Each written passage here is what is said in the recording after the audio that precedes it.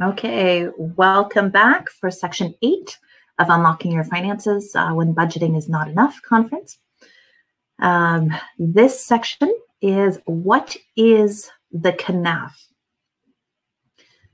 Now, that word Kanaph is a Hebrew word, and in the Strong's Hebrew lexicon, which is H3671, it means wing and extremity, edge, winged, border, corner, or skirt. For example, the corner of a garment. As you study that word out throughout Scripture, you come to discover that the word Kanaph in the Hebrew was a word picture of coming under the obedience of God's covenant. And that when we come under obedience to God's covenantal commandments, that is birthed out of holy fear of the Lord, we end up being protected. So, for example, with Psalm 91, a lot of times that's quoted in churches. And pull it out. So here. So he that dwelleth in the secret place of the Most High shall abide under the shadow of the Almighty. I will say of the Lord, he is my refuge and my fortress, my God, in him will I trust. Surely he will deliver me from the snare of the fowler and from the noisome pestilence. He shall cover thee with his feathers, and under his wings, Kanaph, shall thou trust. His truth shall be thy shield and buckler. And so what the Lord showed me as he had me learning this and learning to apply it in my life, that the wing is the covenant as a whole. And the feathers were the individual laws. And it gave me a bit of a funny picture. If you have a covenant with no laws, it looks like a plucked chicken wing. And that chicken, or if you want to use a different animal, a plucked eagle's wing, is not going to get any lift. At the same time, if all you have is a bunch of laws, you have a pillow fight on your hands because you have a big bag full of feathers, of laws, but they're not connected to anything. And so this is where a lot of times legalism will get into like Judaism or into more some of the messianic groups that I've come across in my journey, that they have all these laws, but they're not connected with the covenant relationship with the Most High God, with our Heavenly Father. And we enter into covenant. A lot of times with Scripture, it talks about the marriage covenant, that the church is the bride and Jesus Christ is the husband. Well, it is the Father who gives the bride to the husband. And so when we have that marriage covenant, we have boundaries within marriage that says you're not going to go sleeping around. Because if you do, now you're committing adultery. That you are going to give your heart to your husband and not to another person, not to another thing, not to various things that you can give your affections to, that your husband is supposed to have your heart. And so as we come under the covenant, the Kanaph of the Lord, that is where the blessings come from. And so, for example, if you read through Psalm 91 and you get to see the blessings, and right now during the pandemic, the reality of verse 6, well, even go back to verse 5, thou shalt not be afraid for the terror by night, nor for the arrow that flieth by day, nor for the pestilence that walks in the darkness, nor for the destruction that wastes at noonday. And the last that I heard, I think there was 20,000 people that have died from this coronavirus, or the COVID-19, as they're calling it. And we're literally getting to see verse 7. 1,000 shall fall at thy side, and 10,000 at thy right hand, but it shall not come nigh unto thee. There is protection. There's provision of health. There's provision of life, and life more abundantly from this pandemic right now, when we come under that relational covenant and we have the feathers attached to the wing, that we have the lift. You shall rise up as on wings. I've been talking a little bit too much today. Rise up as on wings of eagles. You need to have the covenant relationship coupled with obedience to his commandments, birthed out of love, birthed out of a heart desire, not birthed out of striving or performance or trying to earn your husband's love. He already loves you so much. Jesus Christ gave his life for you. He loved you so much. While you were yet a sinner, he died for you to show you just how valuable and worthy you are. It's not what you do that gives you value. It is the price he was willing to pay for you that gives you value. And in his eyes, you were created in his image, and he loves you so much. And nothing you can say or do will stop him from loving you. Sometimes loving you will hurt when we don't receive his love, when we reject it with our rebellion. But he will never stop loving you. And like the father of the prodigal, he is waiting. He is watching, that the moment he sees you from far away coming home, he is there running to bring you into his embrace. He loves you so much. He is ready to give you back the mantle that you threw away.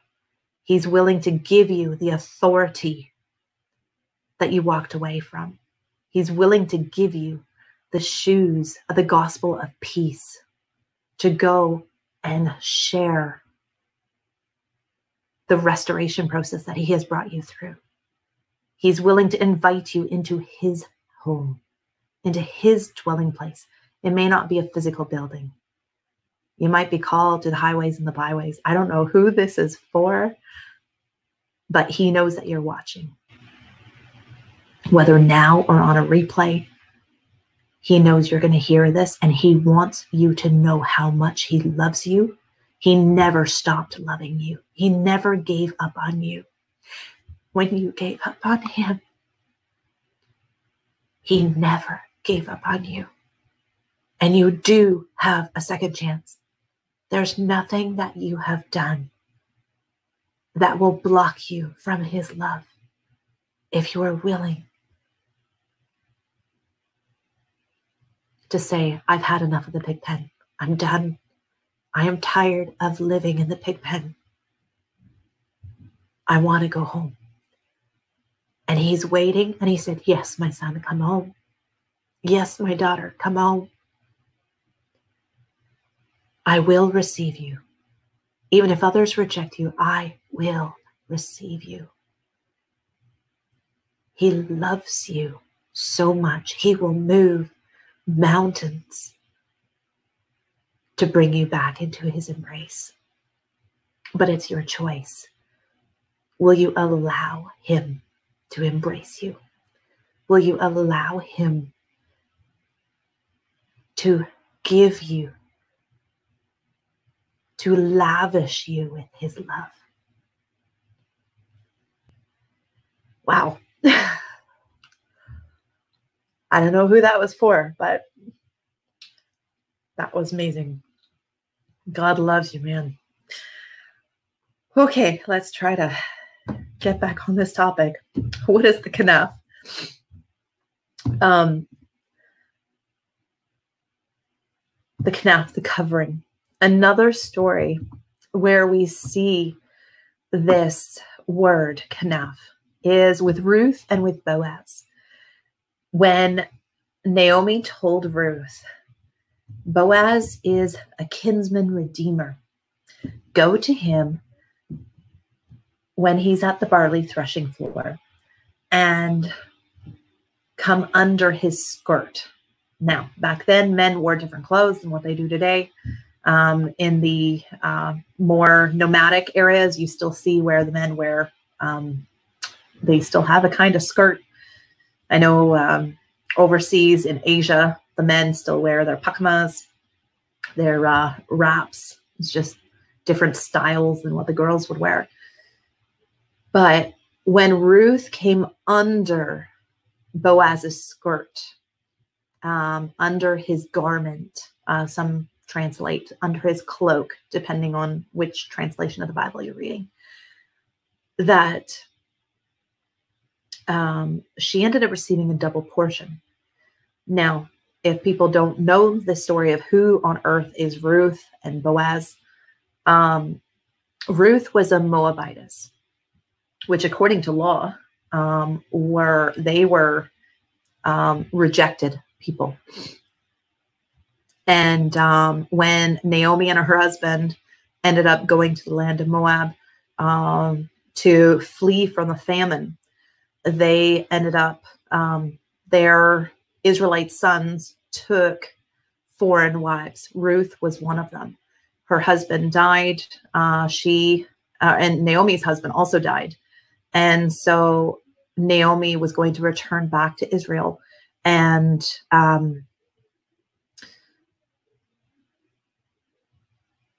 Ruth said, your God will be my God. Your land will be my land. I'm going to go with you. And she came back with Naomi to Israel. And so now you've got two widows. So they had, by law, gleaners' rights, where they would be able to go to the fields and pluck up anything that the harvesters had forgotten. And she ended up eventually at Boaz's field, which was a righteous man. And she was given favor by Boaz when he found out that it was Ruth who had accompanied Naomi back to Israel, which meant that Naomi probably ended up coming back alive because she was an older woman. She would have had to make that journey. And trying to do it alone, you would have been at much more risk of the animals and the marauders and whatnot. And so he showed favor to Ruth for what she had done for honoring Naomi. And that first day, where it gives a measurement, it says that Ruth gleaned the equivalent of 20 quarts of barley. And now in the Bible, it doesn't say 20 quarts. It gives some biblical measurement. But when you translate it into modern day English, it's 20 quarts. She did it by hand, which meant that her fingers were probably blistered, raw.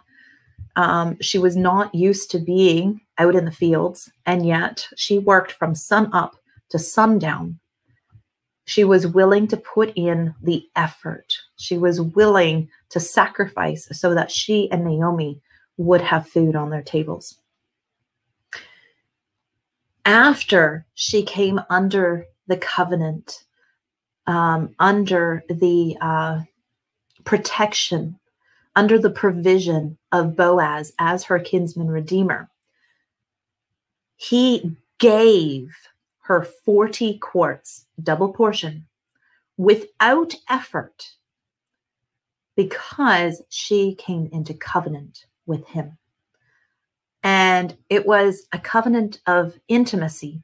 That act of coming under his skirt was, the best way that I understand it, excuse me, is like she was basically saying, I want to be married to you. And so I guess she sort of proposed to him in that case. But it opened her up to a double portion of provision without striving, without performance. And this is what God wants to offer to each and every one of us. That when we come under his covenant, and God says that his burden is easy and his yoke is light, or it might be the other way.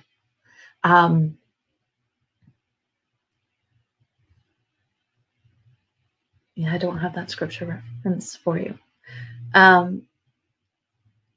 But another verse here in Ruth chapter 2, verse 12, it says, the Lord recompense thy work, and a full reward be given thee of the Lord God of Israel, under whose wings thou art come to trust. So she came under his wing, under his garment, but Boaz declared to her that she had come under the covering, under the wing, under the covenant of the Most High God. And that's what opened up the provision. He recognized it, and he in turn blessed. So there's other scripture references throughout the Bible. You can, if you have the manual, I'm looking at page 18, and you can look at those yourself. And also just do a study through the Strong's Concordance on the word Kanaph. The spelling I have is Kanaph. And you'll see all the way through scripture where this theme is. And you can get such a rich understanding that 16 minutes here, I don't have enough time to unpack deeply. But God wants to welcome you under his Kanaph, so he can pour out a double portion upon you. So my little ones are still napping, so I'm going to keep barreling through here and move into the next section. And I will be back momentarily for section number 9.